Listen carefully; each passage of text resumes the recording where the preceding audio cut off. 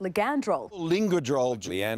Ligandrol, or LGD 4033. She says she's never heard of it before.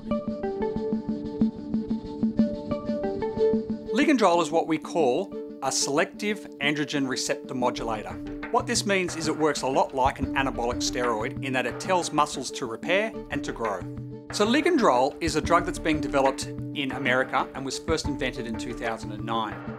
We tested in humans in 2013 and showed that it was safe, and the most recent clinical trials were completed in 2018. In those trials, they found that the drug was really great at helping older people who were trying to recover from hip fractures.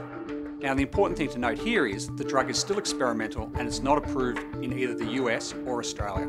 So Ligandrol is different from an anabolic steroid in that it's much better at just recognising where the muscles are and working on them, whereas an anabolic steroid will tend to bind to lots of different things inside the body. The result of that is that anabolic steroids tend to have a lot of side effects. You can have some short-term ones like acne, mood swings, and particularly becoming more aggressive. But it also has a lot more long-term side effects, particularly liver and kidney damage. Now, in contrast to that, Ligandrol has far fewer side effects. In fact, from the clinical trials that have been done so far, the side effects are limited to headaches and a dry mouth. So if Ligandrol is not legal in Australia, how can it end up in someone's system? Well, in this country, we have lots of different types of supplements. Some of those are registered with the Australian Therapeutic Goods Administration. And for those types of supplements, the TGA has approved all the ingredients as safe.